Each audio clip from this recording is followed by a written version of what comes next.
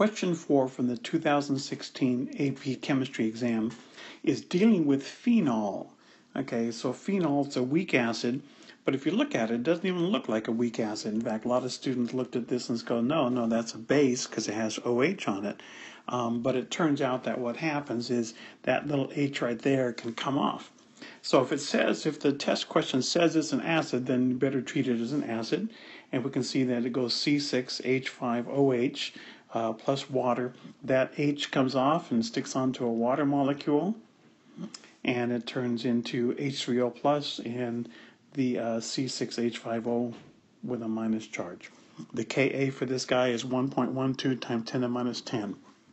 So the question is, what is the pH of a 0.75 molar solution of C6H5OH phenol?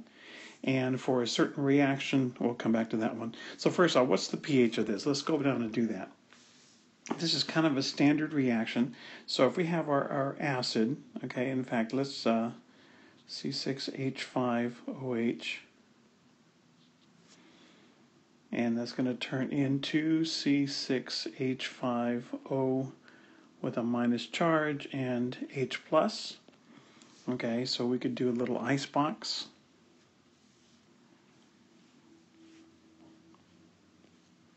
And the idea that if I have a 0.75 molar solution and none of this to begin with, then what happens is that X of this will dissociate. We'll form X of this and we'll form X of this. So at equilibrium, we're going to have X. We're going to have X. We're going to have 0.75 minus X. Now let's do our Ka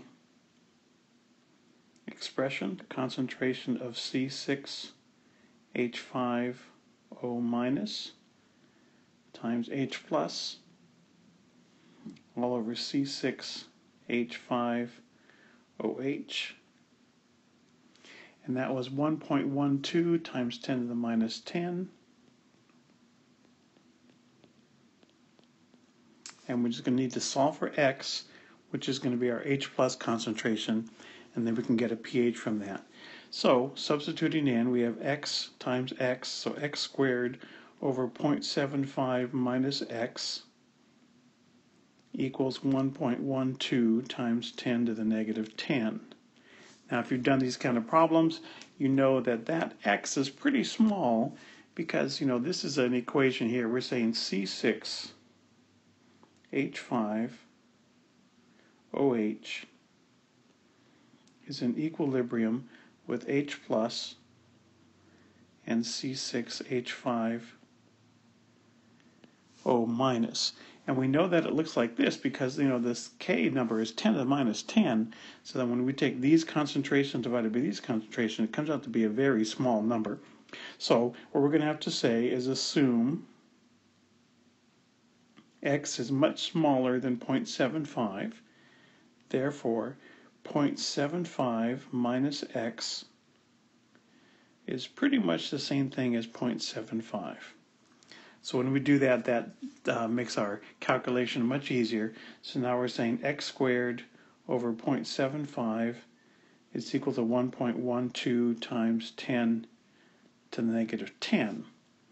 So X squared is equal to 0.75 times 1.12 times 10 to the negative 10, which is 8.4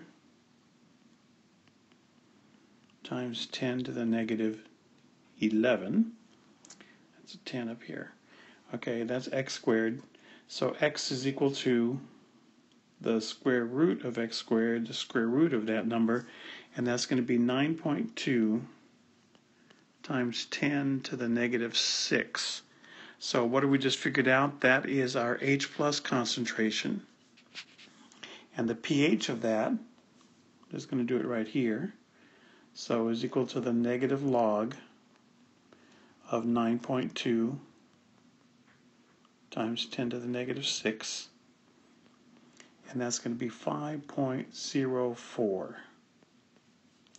So the way this is graded, okay, we're going to get 1 point for calculating the correct H plus, so the correct setup and calculation of H plus, and then we get another point for the correct pH based on our correct H+.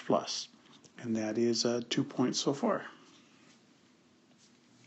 The part B of this question now says for a certain reaction involving C6H5OH to proceed at a significant rate, the phenol must be primarily in its deprotonated form. So that's C6H5O. So what we're saying here is got its H+, and here it doesn't have the H+, and H+ is a proton, so this guy here is the deprotonated form.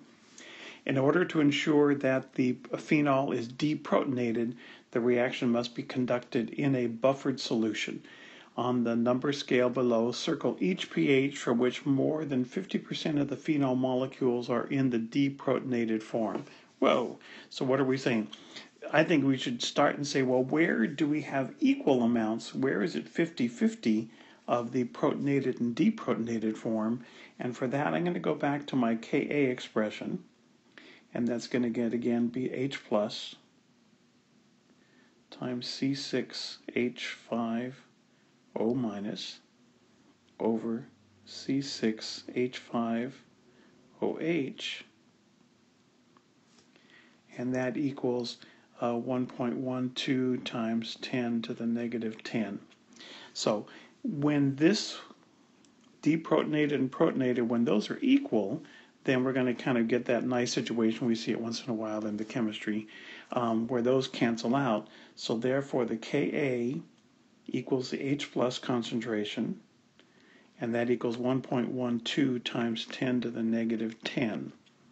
So when those are equal, when we have a 50-50 mixture of those two species, okay, protonated and unprotonated, then we can see that the pH equals the pKa, and if we take the negative log of both sides of that, we find out that the pH then is 9.95. Okay, so what if I want it to be mostly deprotonated? Okay, the deprotonated, that's my base. So I want to have numbers that are more basic than 9.95. So my answer then is going to be 10 and 11 and 12, 13, and 14. So circle each pH for which more than 50% of the phenol molecules are deprotonated. Okay, so anything higher than 9.95, so 10, 11, 12, 13, 14, and that is my justification, because when they are equal, the pH is 9.95, okay, and I want something that's more basic, more of my deprotonated form. And that's worth 2 points.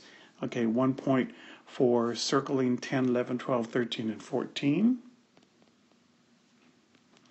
And the other part is for my justification. And the justification is, I know 9.95 is when I have 50-50. And if I want more than 50-50, more of the deprotonated, more of my base, I need higher pHs. And that is question number 4.